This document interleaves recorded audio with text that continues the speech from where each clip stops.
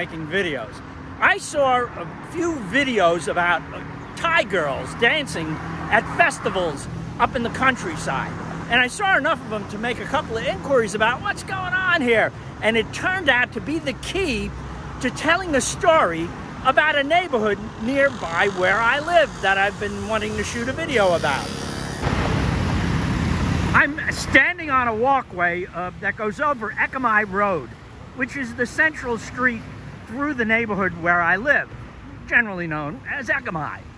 If you see those buildings off in the distance there, those kind of high-rise buildings, just beyond them lies Sukhumvit Road, which is kind of Bangkok's main street. I'm, I guess, about a mile away from it, and I live in this general area over here. Now, if you turn and look in this direction, this bridge, this motorway goes over the canal, the Sansep Canal, which is a heavily traveled commuter way that I've filmed many times, and just underneath that overpass is the canal. The other side of that canal is a neighborhood called Bangkok. And here is the canal underneath Ekamai Road, where I often go for long exercise walks. And this canal becomes a dividing line between neighborhoods where a lot of foreigners live, like me, and the Bangkok side, which is pretty much Thai.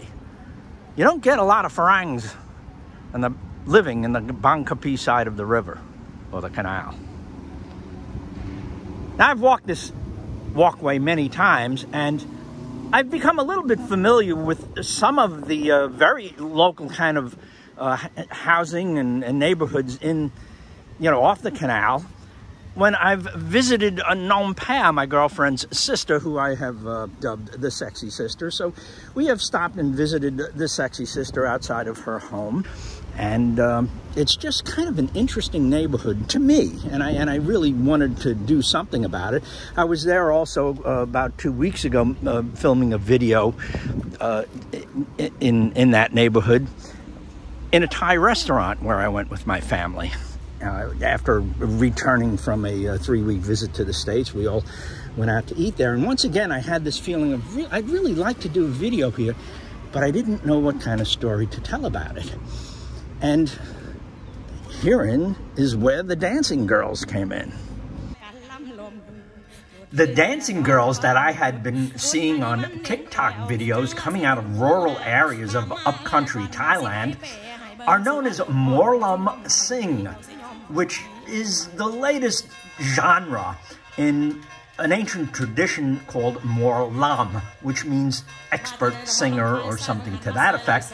But the new Morlam Sing is a glitzy, kind of fast-paced presentation of it, and it's reviving Morlam, and it's becoming more and more popular every year. And it's happening a whole lot, apparently, in some of the upcountry farming villages around Thailand. And I wanted to know more about that.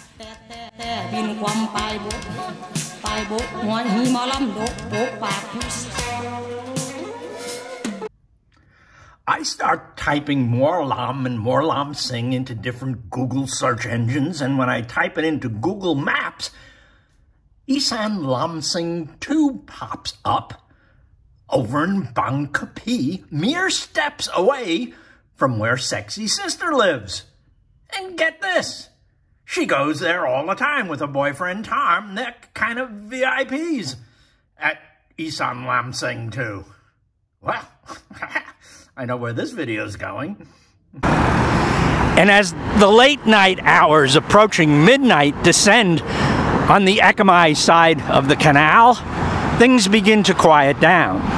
And certainly the character of the neighborhood changes at night, even more so on the Bangkok side of the canal, off in that direction.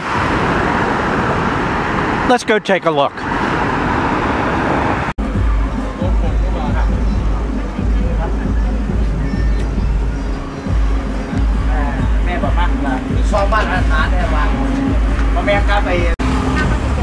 So I had to bring my advisors here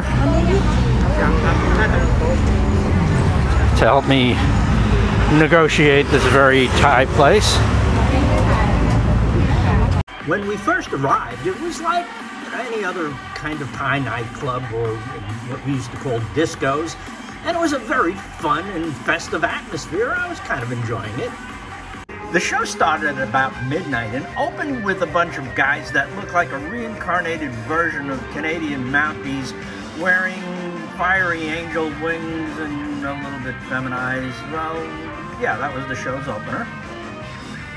The Mounties were followed by what looked like a troupe of Vegas showgirls displaying their twirls and costumes, and it was a whole lot of fun. And through the rest of the hour-long show, there were individual performers and you know, and duets, and sometimes accompanied by showgirls and showboys who came back with their Prince impersonation, at least in the color that they were wearing.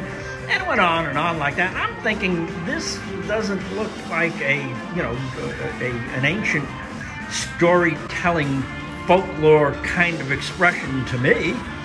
But my girls and Tom, you know, told me that this is kind of the Bangkok version of it, you know, and they kind of, you know, spiffed it up a little bit from its old Isaan days of yore. But here's what really got me. Everybody here was really having fun. This was one of the most festive environments that I've been in a really, really long time. I had just a great evening. At one point, I was thinking back to the movie Titanic, for those of you who saw that. It was a pretty popular movie in its day.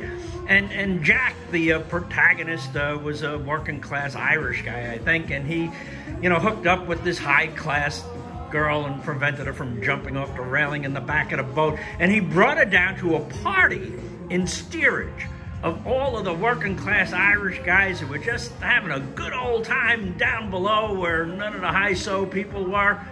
Well, that's how I felt like in this place, in Isaan Lamsing 2. I had a great time. It was a really nice night. And I learned something new about Thailand, this expression called Lamsing. And there's many different expressions of it. Last night's was, I guess, the Las Vegas version of it, or I guess the Bangkok, Las Vegas version of it. But I'm assured by my cohorts here that that there are plenty of different expressions of it around the country. They're called different things sometimes, but the rural expressions are what I'm after. And next week, I'm going off to Loei province, and Boo Cow tells me that we're going to be able to find some more